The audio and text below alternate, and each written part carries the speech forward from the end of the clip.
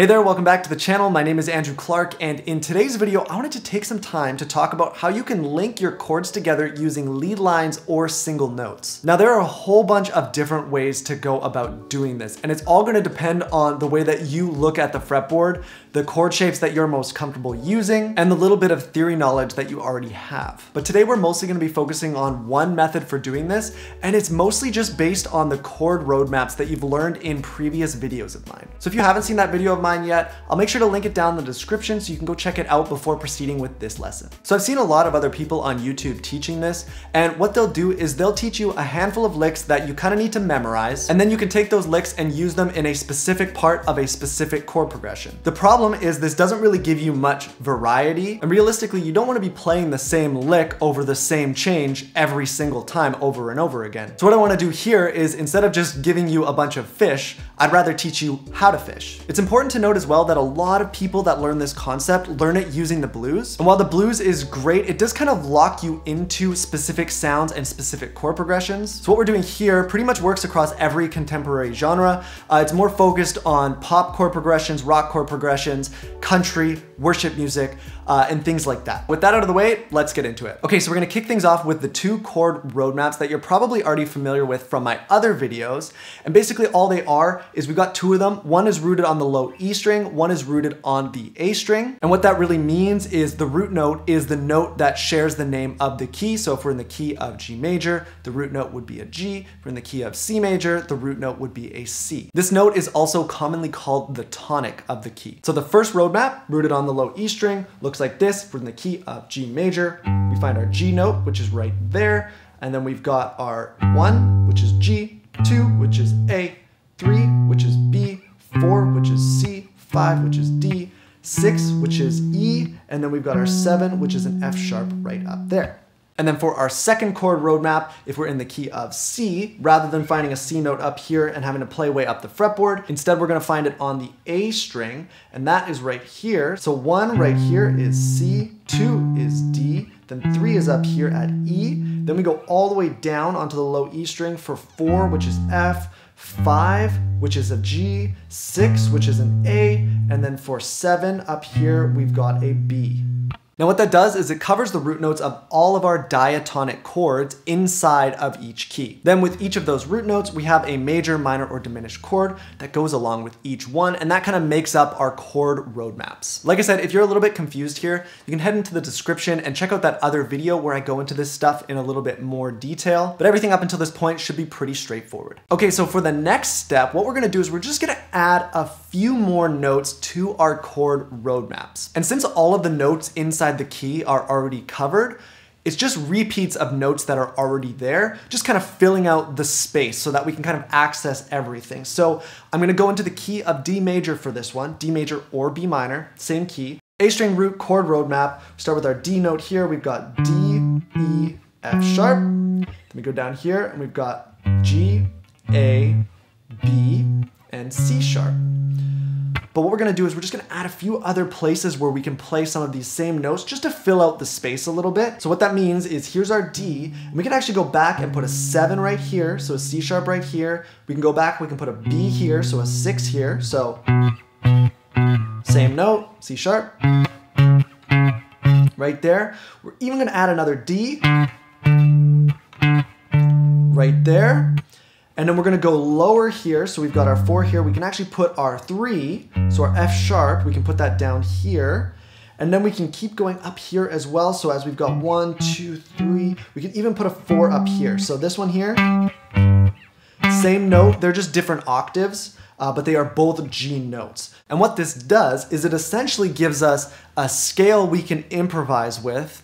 Don't get scared of the word improvise, I promise it's super simple. But it gives us a bunch of notes that we can play around with in between our chords. And because all of these chords are diatonic to the key of D major, all of them, while they're not all gonna sound equally as good as one another, they're all gonna work. And instead of going chord, then release the chord and go up and play some licks and then go back down to a chord and then go up and play some licks at a new spot, which can be a little bit trickier to get the hang of, what we're gonna do is we're gonna use these lower notes to kind of riff in between our chord changes. Now, if you don't have your chords super tight, if you're not super comfortable changing between especially bar chord shapes, this is gonna be a little bit challenging. And I think in general, if you're not super confident with your chord changes, I wouldn't jump into playing stuff between your chord changes, because ultimately this is kind of on top of the foundation of changing chords. Hitting the chords in the right spot is always gonna be more important and more effective, and it's gonna serve the music better. So let's start off with a chord progression. Let's do a 1, 6, 4, 5 in the key of D major. So that's a D major to a B minor, to a G major, to an A major. We're gonna do it nice and slow. And all I'm gonna do is I'm gonna pick some random notes between the changes, and I'm just gonna kind of let my ear do its thing. There's no rules, as long as the notes are in the key. Some are gonna sound better than others, but we're just gonna try it out. So it'll sound something like this.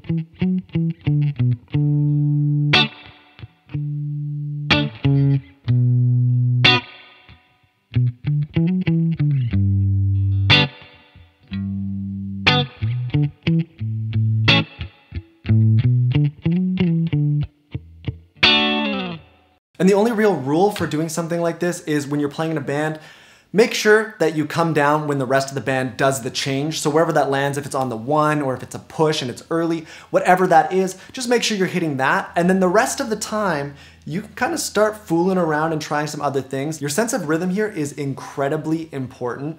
So don't go too crazy with it. Focus on landing on those chords in the right spot. And when you feel like you've got a little space, you've got a little time, throw an extra note, 2 notes, a little slide up or down, just using these notes from the roadmap. Now I know this is probably sounding a little bit simple, but this is the best place to start. If you want to start playing some more impressive licks where you maybe start going on to the higher strings, this does lead to that. It's not like this is a thing that stands alone. There are a whole bunch of places you can go once you've got this foundation, and I am going to get into that a little later in this video. But before we do that, we need to talk about the other roadmap, which is roadmap number 1, which we're doing second, but it's the first roadmap, which is rooted on the low E string, because we can do something very similar.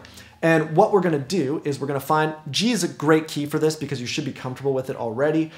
We've got 1, 2, 3, 4, 5, 6, 7. And we can fill that out again. We can go 1, 2, 3, we can get a 4 here, like that. We can get a 3 right here. We can even get a 7 here. And that's an octave, right? The same note, just octaves of each other. Then we can carry on even higher if we want. We can go from 6, 7, we can go all the way up to our 1 again, so an octave of our G.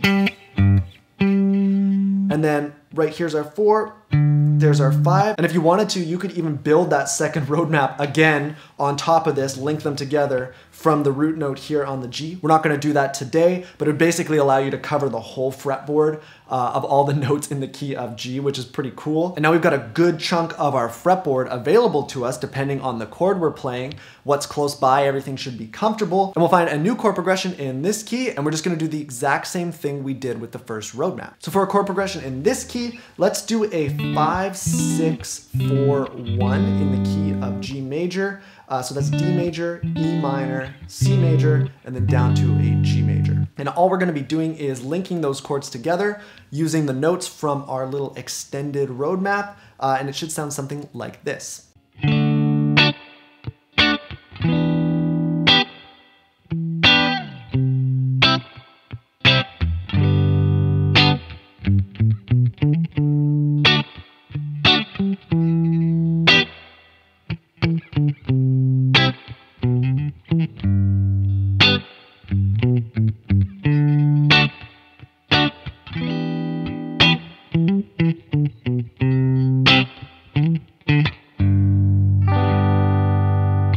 now that you got both roadmaps figured out, you can really play in any key. All you have to do is shift the roadmaps up or down the fretboard so that that root note lines up with the key of the song. And then you're just choosing whichever roadmap feels the most comfortable for you for that key. So from here, really honestly, the rest is up to you. The point is to kind of start improvising, coming up with stuff on the fly, using the notes that you're allowed to play inside the key. Think about rhythm, think about where you're placing the notes, think about how many notes you're playing. Are you repeating notes? Those are all things that you have the freedom to try out. And then once you get comfortable with that, you can start moving into some of the more advanced concepts. So if you're feeling like this is a little bit challenging for you already, you can feel free to stop here. The stuff that we've covered so far is going to be a great foundation for building this skill. And there's a whole bunch of, like I said, a whole bunch of different ways that you can go from here. But we are going to get into things now that are a little bit more noodly, based more on vertical scale. So rather than being always horizontal, we can get a little more vertical. But like I said, if this already feels like enough, you can feel free to stop here. Okay, so for our next step, we are going to start getting into the higher strings. This can kind of become a little overwhelming quickly. So feel free to take this nice and slow, but I do have to give you a little bit of context, and this probably should make sense to you already, but if we wanted to, we could actually take our roadmaps and extend them onto every single string, all the way up and down the fretboard, and basically just get all of our notes that naturally occur inside of a key. So if I was in the key of G major, I'd have all of my notes, and then to play in other keys, the intervals or the shapes themselves wouldn't change, I would just slide it up and down. Just like the roadmaps already, like I said, we're not gonna get into all that. Instead, what we're gonna do is we're gonna start looking vertically. We're gonna look at scales. Now there are a whole bunch of ways that we can approach this because there's scale shapes all over the fretboard, and it just comes down to which scale shapes you are most comfortable with. But what I like to do is build myself a little bit of a home base around position 1 of the minor pentatonic scale. So to make this easy for you to visualize, what we're gonna do is we're gonna play this in a key that's very comfortable. So it's gonna be the key of D major. What we're gonna do is we're gonna use our A string root note roadmap. We've got all of our notes like this. Now, something you might not have noticed is we actually have our minor pentatonic scale right here for this key. So if I played,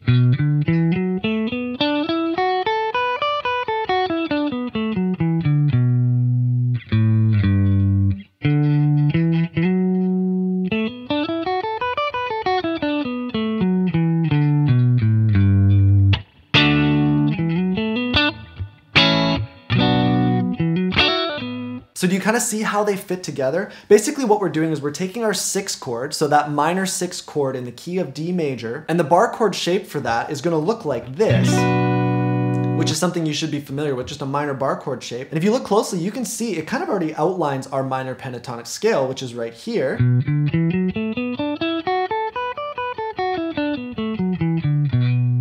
And all a pentatonic scale is it's just a major or minor scale with 2 notes removed. And those notes are the 4 and the 7 of the key. So this note here are 7, and this note here are 4. We leave those out of our pentatonic scale. But what you can actually do is you can actually add the 4 and the 7 back into the pentatonic scale shape. And what happens is it just becomes a regular minor or major scale depending on the note you start on. So it's all the same notes that we've used from our chord roadmap. Instead, it's just laid out vertically. So we would be starting here on our 6, but basically we would get 6, 7, 1, 2, 3, 4, 5, 6, 7, 1, 2, 3, 4, 5, 6, 7, 1. So you don't need to memorize the numbers here that go along with this shape. That's not what I'm trying to do here. This isn't a new roadmap like that. Basically what I'm just showing you though is that all of those notes that we've talked about horizontally also exist in this scale shape that's kind of easier to play because it's all in one spot, so you don't have to slide your hand around. Now what that does for us is that gives us the freedom to play any of those notes while we play a chord progression in that key. So always basing our scale shape off of that 6th chord, that minor chord. So whatever key we're in, wherever we move this, when we hit that 6th minor chord, we know. And you can even add those extra notes into this scale shape if you want as well and play around with those.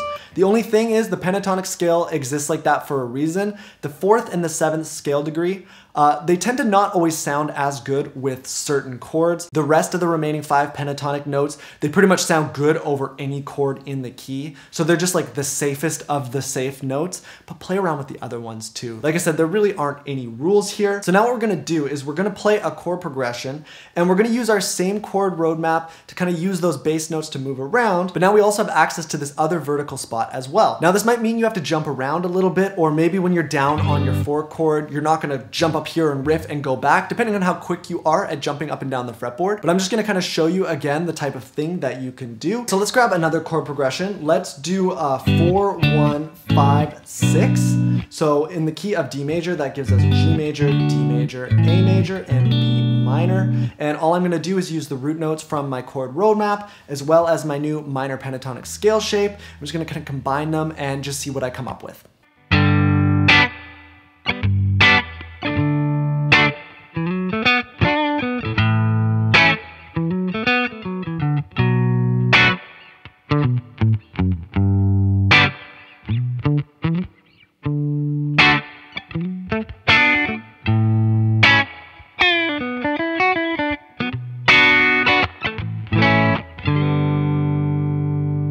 Okay, so that should give you a little bit of an idea of what you can do with this stuff. If you want to play in different keys, the whole thing stays the same. We just shift it up or down the fretboard.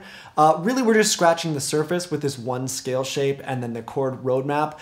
There's a whole bunch more you can do. Obviously, there's other scale shapes over top of every other chord. If I'm playing the G down here in this key, that's a little unrealistic to jump all the way up here and play a pentatonic lick with this other shape because it's so far away. And especially if the chords are moving quickly, becomes really challenging. So what you would do is you learn the shapes that kind of sit in that position, which is just rearranging the exact same notes. It's just a new shape in a new spot. So if I was playing the G down here, I could play.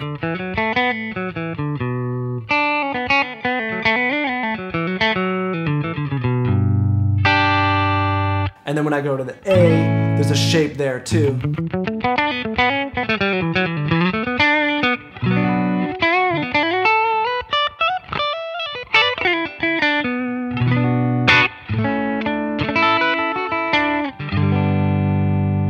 You kind of get the idea. There's all these other spots that you can play the same thing as, but I really just wanted to kind of scratch the surface and just kind of get you off on the right foot with looking at the fretboard this way and kind of thinking about licks in this way. And you might be thinking about the other chord roadmap because we did this based on the A string root note. Well, what if it was a G string root note? Well, this pentatonic scale shape fits in there as well. Let's say we're in the key of A major. So this is our roadmap, 1, 2, 3, 4, 5, 6, 7. Well, the pentatonic scale shape, the exact same shape that can be used the same way, is just down here. So this is the 1, right? If you remember back to the other shape, this was the 1, this is the 6, so we've got... And if we wanted to add those extra notes, and those would be all of our allowable notes inside of this key, which is A major or F sharp minor. Now, obviously this is gonna feel a little restrictive right now because you've only got that one shape, but as you get comfortable with it, you can kind of start extending that little home base out. And then no matter what chord you're on, there's always gonna be kind of a shape nearby that's gonna be very comfortable to play. But you really do wanna start slow and really master this one shape first before you kind of break out into those other ones. Okay, so that's gonna do it for this video. I just kind of wanted to give you guys an intro into this whole concept of playing licks and single notes in between your chords. If you guys want to keep going with this series and kind of extend into these new shapes and try some new ideas, please make sure you leave a comment below and let me know. If you guys enjoyed this video, please give it a thumbs up, and please also consider subscribing to the channel as well. I release a new guitar video every single week. And with all that said, thank you so much for watching, and I will see you in the next one.